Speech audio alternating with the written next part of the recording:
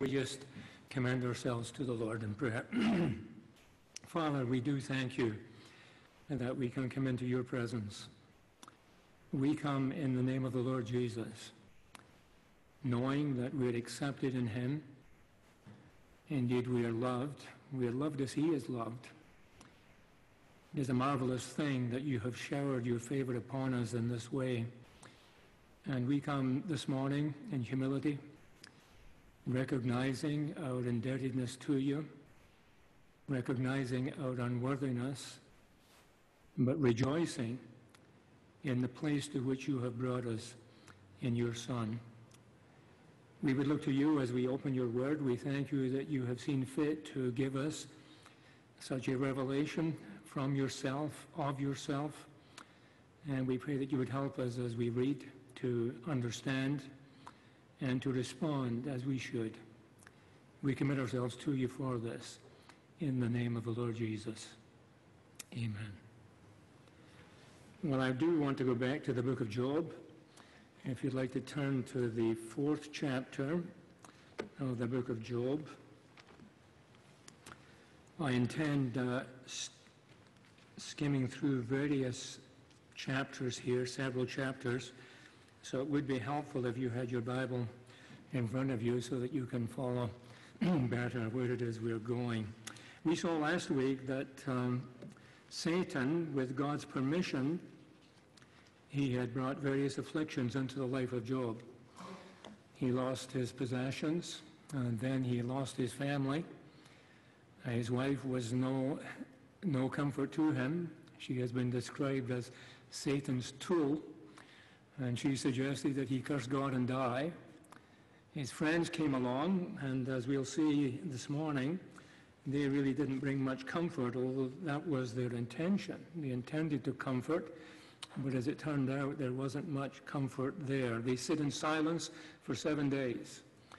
And then Job breaks the silence, and he pours out his heart. One might say pours out his complaints as he expresses how he feels. Now, from chapter 4 of the book of Job on to chapter 31, what we have is a description of a dialogue or dialogues that take place between Job and his 3 friends. They are in 3 cycles. The first cycle is in chapters 8 through 14. Eliphaz speaks and Job responds. Zophar speaks and Job responds. Bildad speaks and Job responds. The second cycle follows the same pattern in chapters 15 to 21. The third cycle is in chapters 22 to 27, and there only Eliphaz and Zophar speak. Bildad does not have a contribution in that section. So there are 8 speeches in all from his 3 friends, and 8 replies from Job. And then in chapters 28 to 31, Job summarizes. He makes his final speech to his friends. Samuel Ridout, he says about this section in the book of Job, it has been well named the entanglement, for it is a mass of argument, denunciation, accusation, suspicion, partly correct theories, and virtual flashes of faith and hope, but little clarity in the controversy. When we get to the end of the book, God will speak to Job, and he will speak to Eliphaz, and he will rebuke Eliphaz because he says, "You have not spoken what is right about me, as my servant Job has." Now, that does not mean that everything that Job said about God was good and true, and we will see that this morning. Nor does it mean that everything that Job's friends spoke was error, because they do have some things to say that are very good.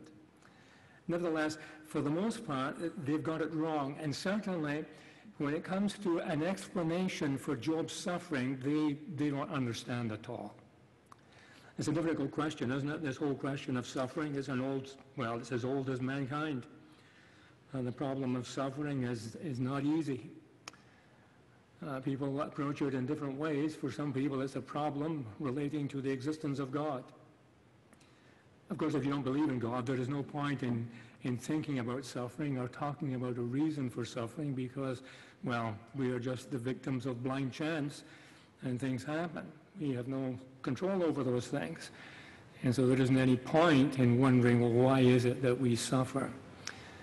But even those who are inclined to believe that there's a God, this is a challenge. How can there be a God if he allows this kind of thing to go on, apparently, with indifference? For other people, it's not so much the existence of God, it's a question about the knowledge of God. Does God really know what's going on? Or it may be a question about the power of God. Can God do anything about it? Or it may be a question about the character of God. If God knows what's going on, and God is able to do something about it, then why doesn't he do something? What kind of God is he? And see, these are some of the questions that arise. Well, Job's friends, they have the explanation. They understand. And so Eliphaz comes to Job in chapter 4, and he explains to him what is going on. You'll notice how he begins there in verse 1. Then Eliphaz the Temanite answered and said, if one attempts a word with you, will you become weary? But who can withhold himself from speaking? He approaches him gently. He approaches him respectfully. He approaches him, I think we might say, sympathetically. He understands that he's going through a difficult time, and so he's careful about the way in which he introduces himself. But then he very quickly attacks Job. And he suggests he knows what the problem is. And it's summed up for us, I think, in 3 statements. The first statement is there in verse 7. Remember now, whoever perished being innocent, or where were the upright ever cut off, even as I have seen? Those who plough iniquity and sow trouble reap the same. By the blast of God they perish. By the breath of his anger they're consumed. The roaring of the lion, the voice of the fierce lion, the teeth of the young lions are broken. The old lion perishes for lack of prey. The clubs of the lioness are scattered. Basically what he's saying is God is a God who punishes the wicked, and he's a God who blesses the righteous. Whoever perished being innocent. He believed in divine retribution. And we believe in divine retribution. There certainly is such a thing as divine retribution, and that will be apparent one day when the dead, small and great, will stand before God, and they will be judged for the things that they have done. But even in this life, sometimes God does deal in a punitive way with people.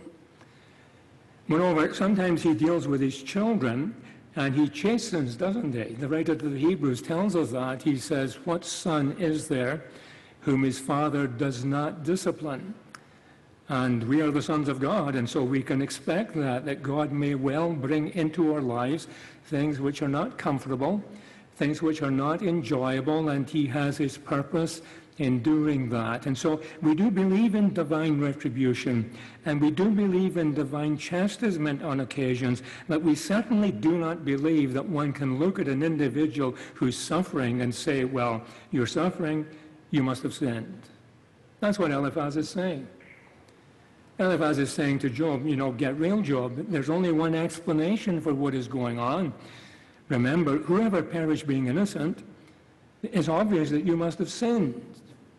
And then he says, secondly, to him, down at verse 17, he claims to have had a vision, and in this vision he has heard a voice which says this, can a mortal be more righteous than God? Can a man be more pure than his Maker? God is just, isn't he? Job is maintaining that he is righteous. He's not perfect, but he's maintaining that he's righteous.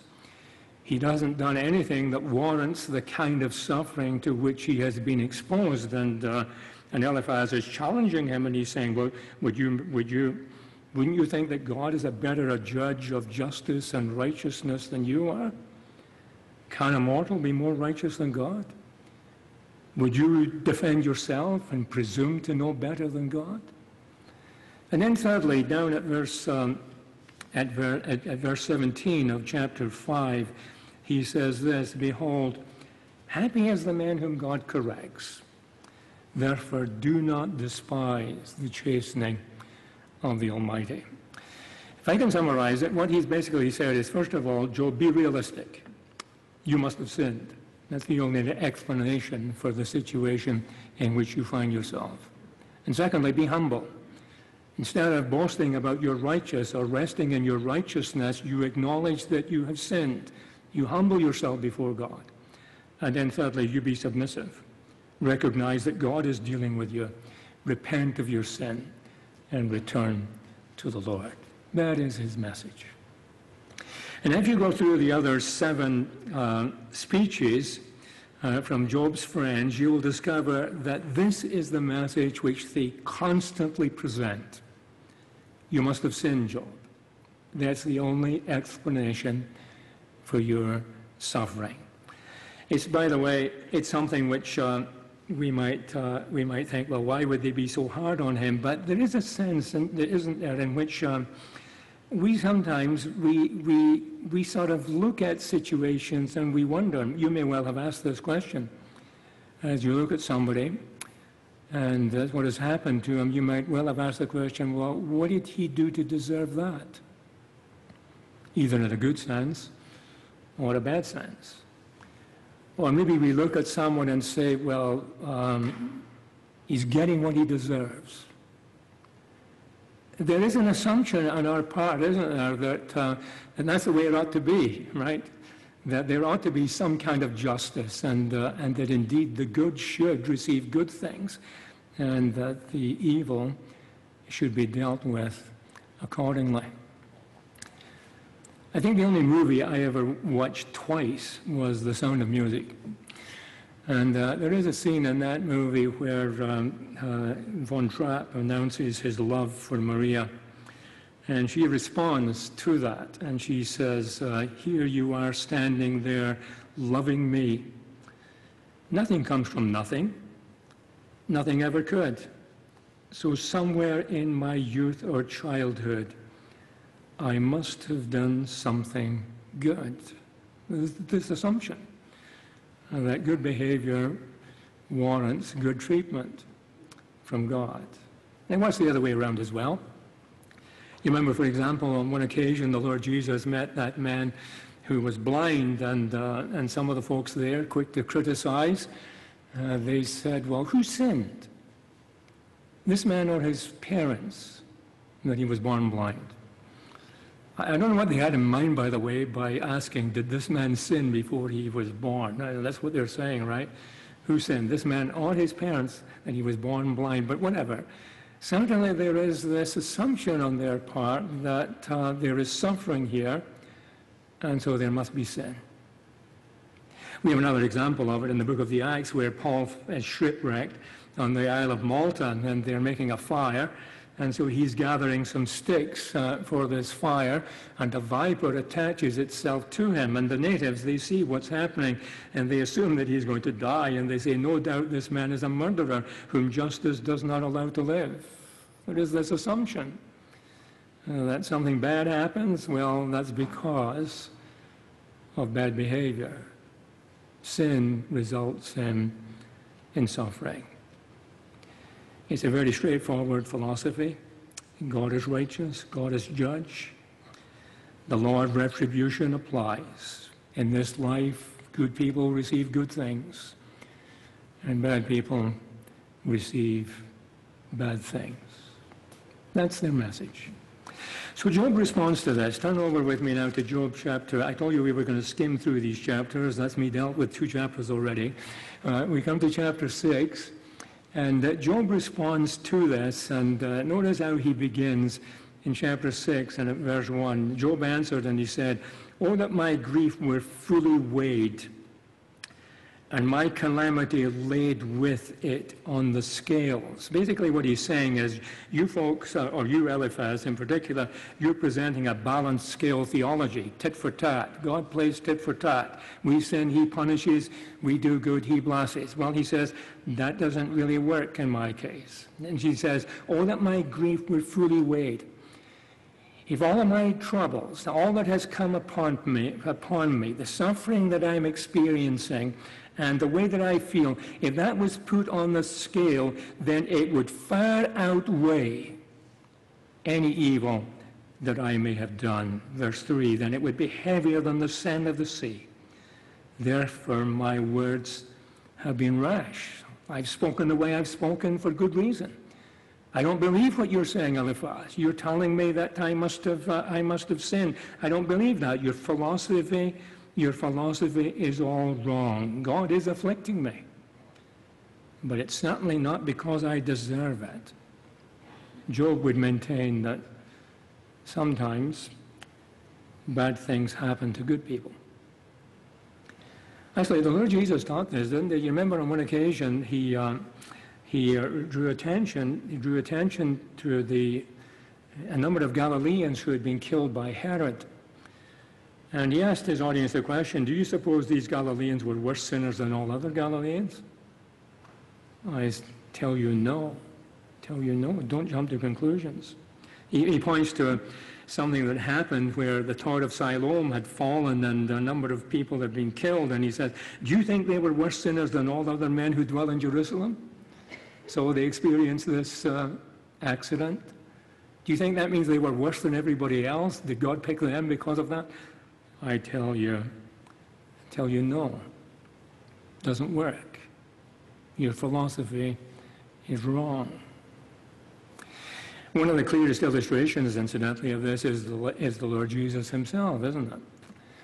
When the Lord was on the cross, you remember what they said. He trusted in God. Let him deliver him now if you will have him, for he said, I am the Son of God. There was this assumption on their part that he had made some outrageous claims, and he was suffering because he was a liar and a deceiver and a fraud. God was giving him what he deserved. This morning at our earlier meeting, Kevin read from Isaiah 53, and he read these words. The words which actually could be put into the lips of those who were there at the cross of the Lord Jesus. We did esteem him stricken, smitten of God, and afflicted. That was their assumption. God is smiting them. He's getting what he deserves. He's not who he claims to be. And so God is dealing with him. And there was this assumption that the Lord Jesus was there suffering because of sin in his life. They had it partly right. He was indeed smitten and stricken of God and afflicted. But it wasn't for anything he had done. It was for our sins. It wasn't that the Lord Jesus deserved to be there. Certainly not. Indeed, you remember the words of the dying thief. One of them had railed on the Lord Jesus and said, well, if you are who you claim to be, come down from the cross and save yourself, save us. And the other one says, look, you don't know what you're talking about. We are getting what we deserve. This man has done nothing amiss. He wasn't there because he'd done something wrong. He was there on account of our sins. So as far as Job is concerned, he maintains that he's righteous, not perfect, but he lives a good life. He fears God. God himself says that back in chapter 1. And he shuns evil. He was a man who was upright. God saw him that way, and blameless. And Job says, so I'm righteous. I don't deserve this suffering. I haven't done anything to deserve this. Your philosophy is wrong. Then secondly, he says, your words are empty. Look at verse 14. He says, to him who is afflicted, kindness should be shown by his friend, even though he forsakes the fear of the Almighty. You're my friends. Claim to be my friends. You've come to visit me. Appreciate that. And you've sat with me in silence for 7 days. I appreciate that. But you're disappointing me. You have nothing to offer. He goes on and he says in verse 15, my brothers have dealt deceitfully like a brook, like the streams of the brooks that pass away, which are dark because of the ice and into which the snow vanishes. When it is warm, they cease to flow. When it is hot, they vanish from their place. He refers here to wadi brooks. I remember a number of years ago, I was in Pakistan and we were traveling from Islamabad up to Baltistan, and we never got there because there was an avalanche, and so we had to turn around and come back as we made our way through the mountains. But at one point, we came across a fairly flat area, and Alan Lowry, who was a missionary in Pakistan at that time, was with us, and he was driving. I said, "What is that? I mean, why have we got this raised road across this area?" And he said, "Well, that's a wadi pool. And when the rain falls, this whole area is flooded. But for much of the year, there's nothing." Well, that's what Job is saying. He says, "My brothers have dealt deceitfully like a brook." We expect something, but there's nothing there. Indeed, he says that when you get down to verse 19, the caravans of Tema look, in other words, traveling traders as they're on their journey. They expect to find some water. Now, the caravans of Tema look, the travelers of Sheba hope for them. They're disappointed because they were confident. They come there and they're confused. Your words are empty. There's no substance to them. They're not really bringing me any comfort at all. The message that you present is a message which is empty. The wisdom of the world. The wisdom of the world, when all is said and done, you see, the wisdom of the world is futile and is empty. The Apostle Paul, he talks about this when he writes to the Corinthians in 1 Corinthians chapter 1. And in fact, he says that human wisdom may be eloquent and clever and logical, but at the end of the day, it is futile. He says the wisdom of this world is foolishness to God. The wisdom of this world is foolishness to God. Man by his wisdom, he says, he does not know God. Man by his wisdom, he has attempted to arrive at an explanation for life and to answer the big questions that perplex us. And in so doing, they have rejected the revelation that God has given. And they have substituted a philosophy of naturalism, which denies the existence of God, and they have assumed that they can arrive at the answers in themselves, and in the end, they have arrived at this. The wisdom of this world is foolishness. By their wisdom, that they did not know God. When I was in high school, Bertrand Russell, and that's probably a name that most of you don't recognize, but Bertrand Russell, back in the 1950s, he was a very well-known individual in the UK, very intelligent, very articulate. He was a philosopher and a mathematician, and very outspoken on a number of social issues. And we had to read some of his stuff when I was in high school. And in one of his essays, he puts forward what he believes, and he sums it up in a number of statements. He says, let me read, "God, man's origin, growth, hopes and fears, loves and beliefs are but the outcome of accidental collocations of atoms." That's an interesting way of saying it. You know, we came from nothing, right? We're an accident. And then he says, "No fire, no heroism, no intensity of thought and feeling can preserve an individual life beyond the grave." Well, certainly that's true. Then he says, "All the labors of the ages, all the devotion, all the inspiration, all the noonday brightness of human genius are destined to extinction in the vast death of the solar system." And then he says, "The whole temple of man's achievement must inevitably be buried beneath the debris of a universe in ruins." Here's a man who subscribes to naturalism, doesn't believe in God, believes in evolution, don't know where we came from, don't know where we're going, and we don't know why we're here. And this is how he sums it up. This is what he says. "Only within the scaffolding of these truths, only on the firm foundation of unyielding despair can the soul's habitation be safely built." Man's wisdom is foolishness to God. It is empty. It is futile. It leaves us floundering in the darkness with no moral compass, with no purpose, and with no hope. But Paul continues in 1 Corinthians chapter 1, and he says, yeah, man's wisdom is foolishness to God, but he says, we preach Christ. We preach Christ. Mind you, he says, to the Greeks, that is foolishness. They don't understand. It is inconceivable. To them, it is inconceivable that God would become like one of his creatures. I mean, they believed in, well, the word that was used was apatheia. They believed in that God was indifferent. The gods were indifferent. So we were created, well, okay, but he's left us on our own. He doesn't care what's happening. To suggest that God would become like one of his creatures and suffer, well, that was utter nonsense. Could not possibly be. And then Paul says, as far as the Jews are concerned, it's a stumbling block. Of course it is. They have expectations of a Messiah.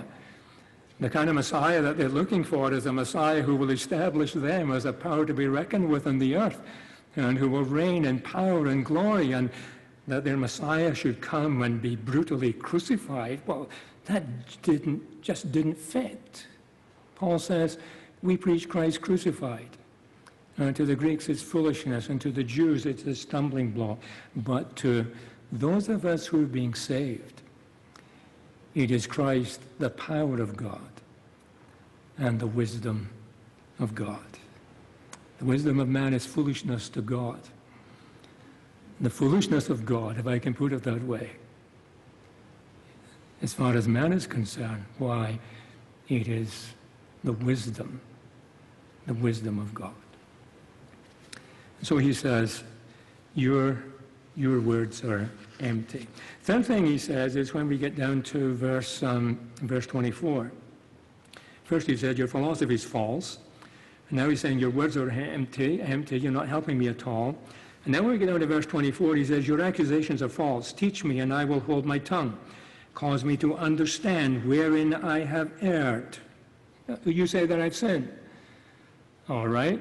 Well, what have I done? What have I done? You know me. You know the kind of person that I am. You know how I treat my servants. You know how I deal with other people. You know how I manage my business affairs. You know about me. So tell me, what have I done? What have I done? There's no response. You get down to the end of the chapter in verse 29, and he says, yield now, let there be no injustice. Be honest. Can you point to anything that I've done? Yes, concede my righteousness still stands. Is there injustice on my tongue? Cannot my taste discern the unsavory? And so his message, his response to Eliphaz's philosophy, divine retribution. You must have sinned, Job. And that's the only explanation. You should humble yourself and acknowledge your sin. You should repent and you should turn to God. And Job says, your philosophy is all wrong, and your words are empty, and your accusations are false. And then in chapter 7, for the first time in this book, he turns to God. And he speaks directly to the Lord. And it's here that he will say some very harsh things, and difficult for us to understand that he would be able to express himself in such a way. His wife had said, curse God and die. And well, Job doesn't curse God, but he does say some very startling things here about God. He begins by talking about life. And so in chapter 7, verse 1, he says, life is futile. Is there not a time of hard service for man on earth? That's all there is to it, hard service. Are not his days also like the days of a hired man? A man who has been hired, maybe an indentured servant, and he should serve for a certain period of time, but it's a long time, never seems to come to an end. Are not his days also like the days of a hired man, like a servant who earnestly desires the shade, like a hired man who eagerly looks for his wages? Someone who's out there in the field working all day and longing for an end to the day when they can sit in the shade and be comfortable, but it doesn't seem to come. This is what Job is. That's what life is like. He's saying that it is futile. It's pointless. And then he says it's brief. Verse 6. My days are swifter than a weaver's shuttle, and they're spent without hope. Not only like a weaver's shuttle, which moves back and forth quickly, but he says in verse 7, remember, my life is a breath. My eye will never again see good. And again in verse 9, he says, as the cloud disappears and vanishes away, so he who goes down to the grave does not come up. He shall never return to his house, nor shall his place know him anymore. Life is brief. Years are going by. As far as Job is concerned, there is suffering. There is no dignity. There is no rest. There is no joy. There is no hope. There is no meaning. Life is futile. And life is brief. And then he says, life is painful. Verse 11, therefore, I will not restrain my mouth. I will speak in the anguish of my spirit. I will complain in the bitterness of my soul. He feels it. This man's in pain. This man has experienced some dreadful things. And he's suffering in a physical way, but he's certainly suffering in an emotional way, isn't he? It was torture for him, what he has experienced, and he sees God responsible. And so he says in verse 12, am I a sea, a tempestuous sea that needs to be calmed, or a sea serpent, some monster from the sea that needs to be dealt with? For you set a guard against me. Why are you treating me this way? Life is painful. What's the point of it all?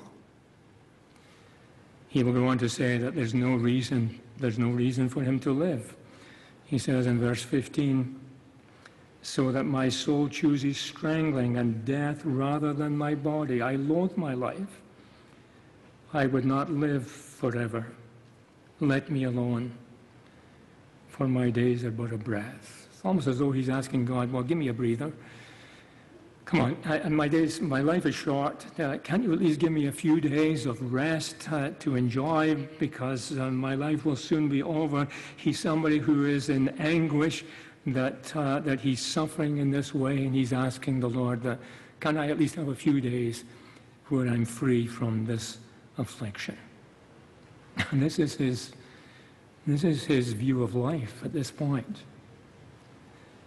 And so he asks some questions. And the first question he asks is, well, why don't you leave me alone? Verse 17, he says, what is man that you exalt him?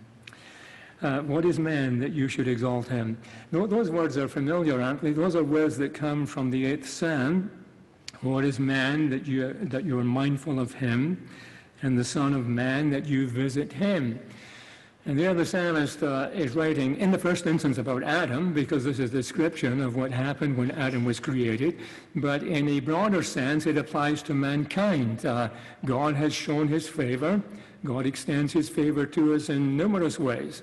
Day by day, we experience his goodness and the provision that he bestows upon us. And certainly, those of us who know the Lord Jesus, he has demonstrated his favor towards us in the most marvelous way, that he has sent his Son who died for us in order that we might be brought into a relationship with God. And the psalmist expresses his wonder. What is man?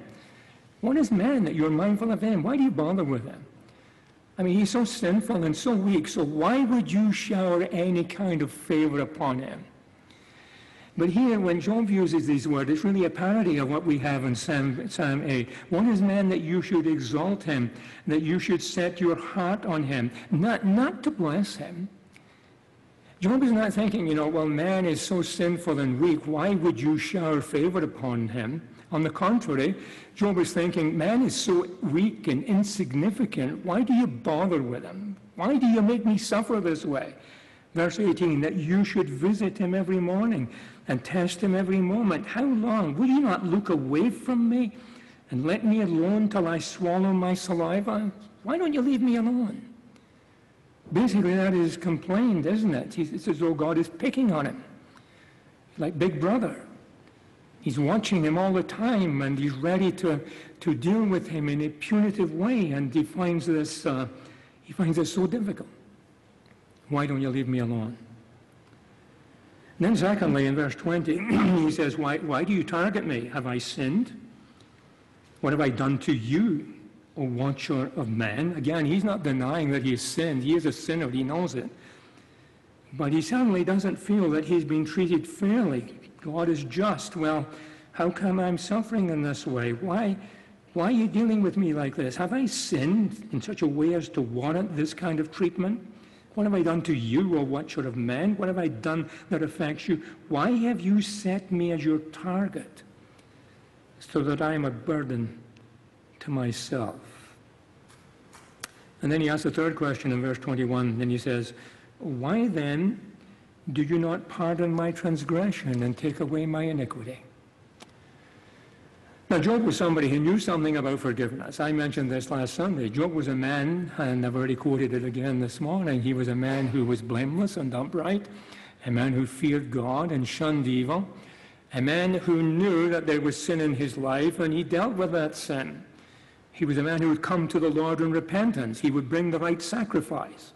We read about that in chapter 1. And so he knew the appropriate way to come to God, and he would bring the right sacrifice, and he would acknowledge his sin and repent before the Lord, and he knew forgiveness. But now he says, why do you not pardon my transgression?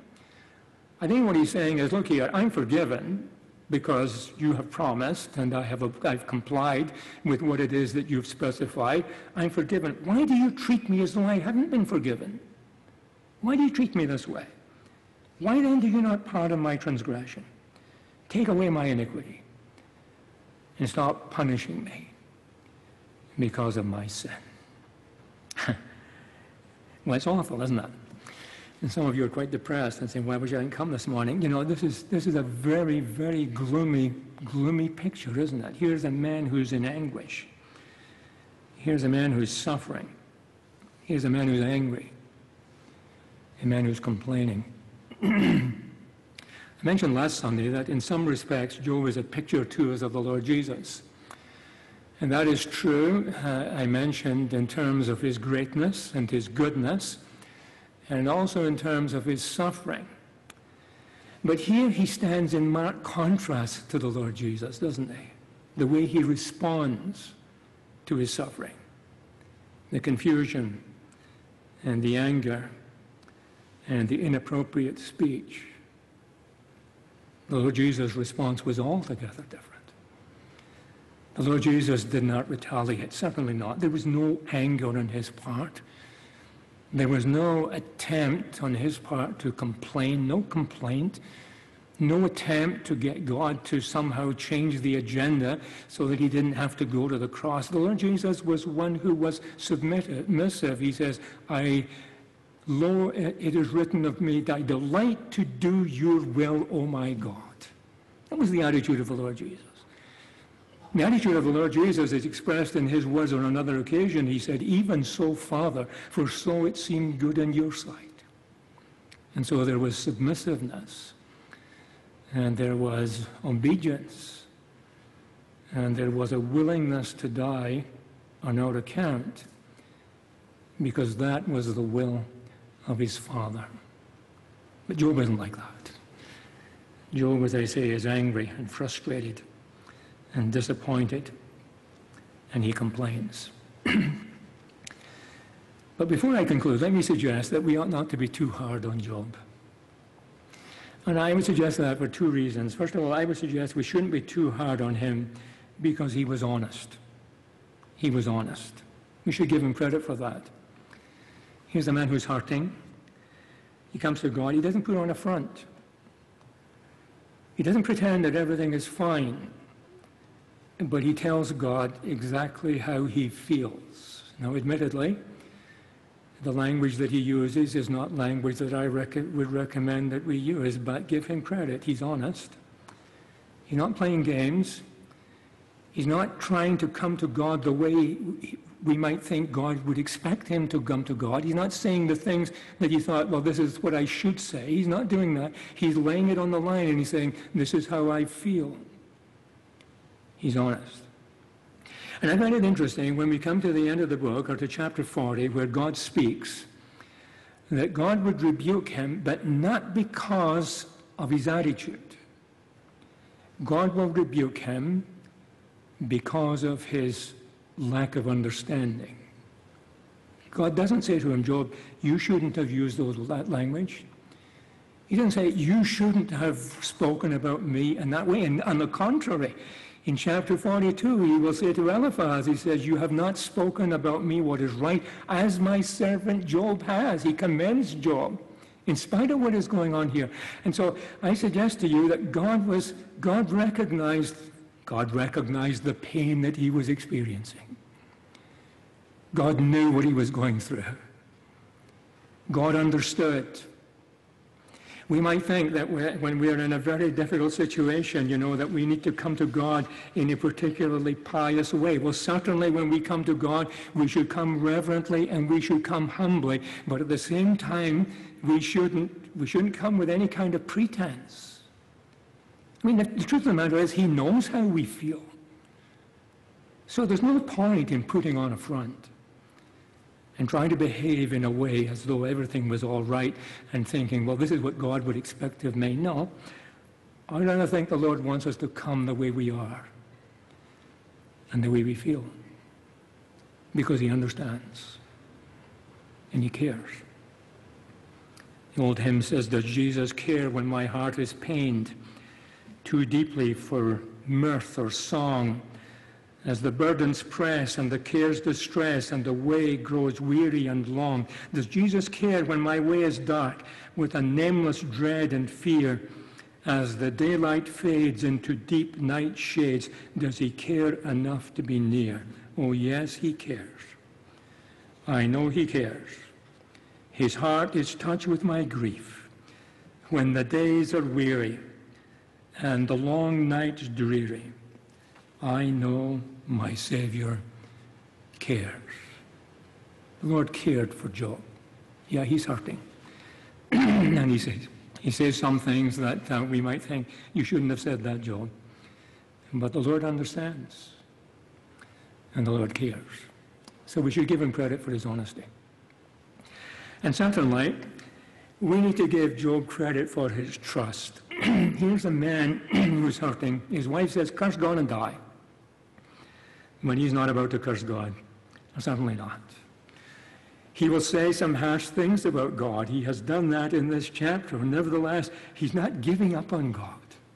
He's holding on to God. He will say it later in this book. He says, though He slay me, yet shall I trust Him.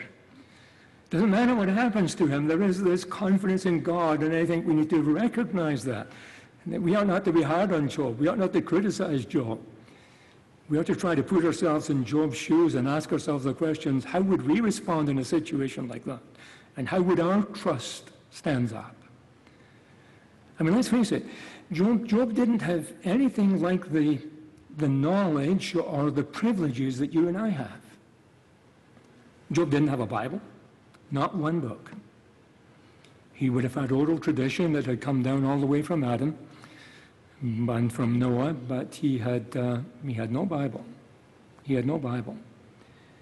He had some knowledge of God, certainly, as one who was sovereign and righteous, and perhaps he had a sense of God's grace and His provision for him, but he didn't have the understanding of God's ways and of God's character that we have. He didn't have the revelation of God that we have in the Word of God, and especially the revelation of God that we have in the Lord Jesus Christ. He didn't have that.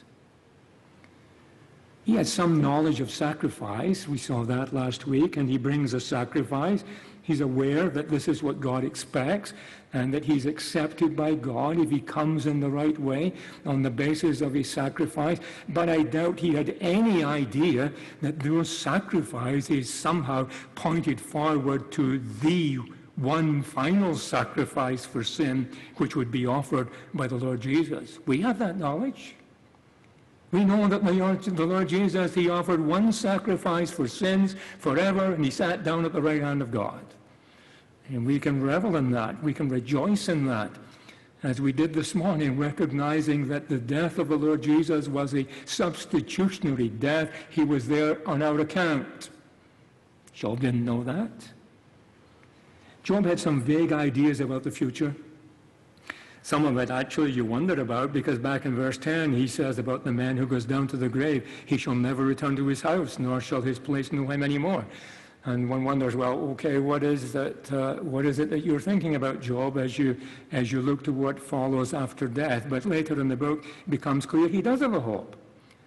Though after my death worms shall destroy my body, yet in my flesh I shall see God. What did he know? We certainly didn't know what we know. Certainly didn't know that the Lord Jesus is going to come down from heaven with a shout And the dead in Christ are going to be raised, and we who are alive and remain, we're going to be caught up together with them, and so shall we ever be with the Lord, and we will be with the Lord. We shall be like the Lord, because we shall see the Lord as he is. Job didn't have that kind of knowledge, but he trusted. He trusted in God. And so I conclude by suggesting that he's a challenge to us. How would we respond if we found in ourselves any situation where all of the props are removed and it's just God and me? The psalmist says in Psalm 62, verse 8, "Trust in him at all times, O people.